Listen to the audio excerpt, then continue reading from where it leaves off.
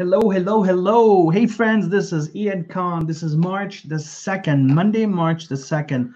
Monday, March the 2nd. I'm here in Toronto and I'm really, really upset today. I'm just very frustrated and I'm going to share my frustration with you in a second. And it's primarily to do with the fact that I am unable to do something about a particular thing. And I'm sure you've faced this problem before. You've gone through this in your life, but the fact that you can do nothing is a very frustrating fact. And here's my pet peeve today. If you're watching this, then tell me if you agree with me or not. Just comment on my post. Just look at my live feed and just comment there, and I will respond back.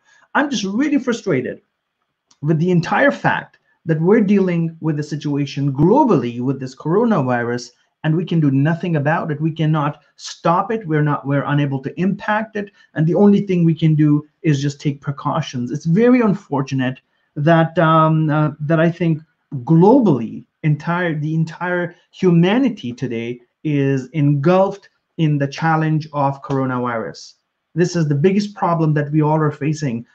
In some parts of the world, there's complete panic. In some parts of the world, people don't care. Some parts of the world have been completely quarantined. And in many parts of the world, people are hoping they don't get quarantined. So the biggest challenge today is not the fact that you are going to get sick or something's going to happen to you or your family, but the fact that you might get quarantined.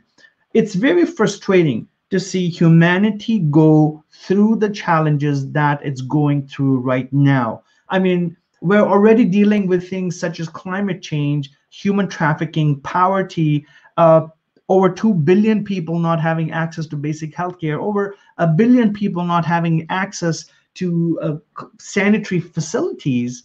And here we are dealing with something entirely new that we were totally not ready for. Now, there's many different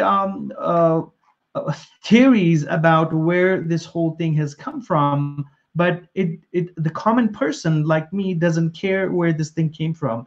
Uh, have you dealt with something like this before, where you couldn't control an outcome, where you couldn't change anything, but you just had to sit through it? You just had to sit through it.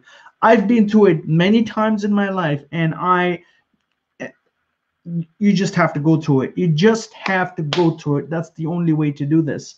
Here in Canada, we've had the government announce the fact that Canadians should be ready for just prepare, have a couple of weeks reserves for in case you get quarantined, in case something happens. In the US, there's much more panic in the United States. And people are stocking up on things. And I've been talking with my friends and colleagues, and everybody's not necessarily panicked, but generally stocking up and doing their due diligence, which is a great thing to do. And if you feel that your region, your country, your city, your neighborhood is a potential hazard, and there might be some issue, please make sure you've got reserves for food, candles, clean drinking water, baby food if you've got kids at home. Please make sure you do that and don't leave it to the last minute. This is not a game. This is not a joke. The biggest frustration is when we're stuck and we're unable to do something. But right now, I think we still have some options. You can still go and buy some things without panicking or any of that. And that's my pet peeve of today. Why have we come to a point in our history of development of humanity to be at this stage where we can't help it? We can't do anything about it. Now, many people will say, well, because we've severely industrialized ourselves, and we've uh, done too much genetic modification, and there's really bad guys out there in companies who have changed the planet and changed the face of the earth, overfarmed and all of that. But I really don't think that we've done much. We have not done much, ladies and gentlemen. Just because some people have created automation and they've done some experiments and they've done genetic mutation doesn't mean anything. We're just in a very, if in a timeline of 0 to 100, we're just getting started. We're just getting started as a species, as humanity. And I think it's terrible that we have to deal with disease that's affecting people worldwide. The economic impact of such a thing is terrible. because it's not just what is happening now, it's what will happen after everything is done with. How long does it take for the planet, the earth, people to recover? Now, keep in mind that many people in the world are living day to day. They live on a daily wage. They make less than $1 a day, and so to hit their bottom line is terrible. It's terrible, terrible, and it just makes me really frustrated that we're unable to do anything about it. If only had we known. I think please, my suggestion is please reach out to your community, make sure everybody's okay, make sure your neighbors, your friends are okay, and more than that, people who don't have anything are okay as well, and they're not suffering because of this. Right now, there's generally a global impact of the coronavirus outbreak. Industries have stopped working, factories have stopped producing, shipments are sitting there, they're not being shipped. Containerfuls of ships are sitting there and they're not moving. In addition, events are being canceled. Many companies have stopped travel, non-essential travel for their staff.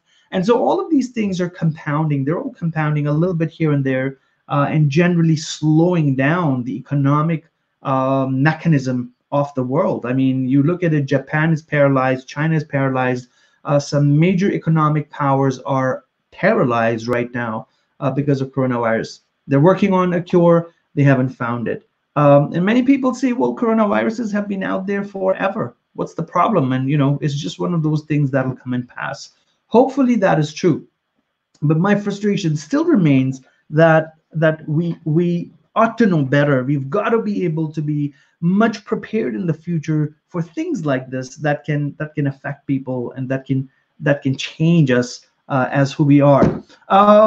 In addition to that, I wanted to give you a recommendation on this week, because if you're not working from your workplace, if you're spending time or at home, you've been quarantined, or you have a work from home week in case you've been affected, then start reading. Here's a cool book that I always have around me. It's called Blockchain for Dummies by Tiana Lawrence. It's a really cool book. You will understand a lot about blockchain from this nifty little book, and you can see it's got quite a rundown because of my work. But what are you reading right now? Tell me what you're reading right now, and I can give you some recommendations, some more insights. I always share a book on my vlog, how you can do things better, what you can do better. Please start reading. Don't waste your time watching TikTok and watching YouTube and Facebook stuff, watching entertainment. Start adding some value to your life. Get this book tomorrow, borrow it from your library, get it from Amazon. I think it's $10. It's less than $10, this book. Get this book. This is Blockchain for Dummies. Read it and then tell me what you learned. That's all for now, folks. I hope we're able to see a better day tomorrow. I hope you wake up healthy and happy tomorrow morning. I hope the coronavirus and any other challenges that we're facing as humanity are gone, and that we're not suffering because of this. We're no longer affected in any way because of this, because it's really frustrating to see people suffer and people not doing well and people not being healthy. Maybe this is a call for all of us to be better people, to join hands and care for each other and look out for each other. Maybe this is a signal from the forces beyond that say, people, you need to be more people and forget about technology, because nothing is helping you right now. You've got to be better people and support each other. Please, let's extract this message from the current times and try to think about how can we use it for the betterment of humanity, betterment of ourselves, and how can it make us better people. If we can just get one lesson out of it, that would be really, really, really amazing. I love you guys. Have a great night wherever you are. If you're just waking up in the Middle East or in Asia, well, have a great day. And I hope you have a stellar, super successful, and healthy day. This is Ian Khan. Check me out at iankhan.com. Subscribe to my video right now. Just click subscribe down here. Subscribe to my channel right now. I'm on a challenge right now. I've got to ramp up my number of people that I reach, so please do this.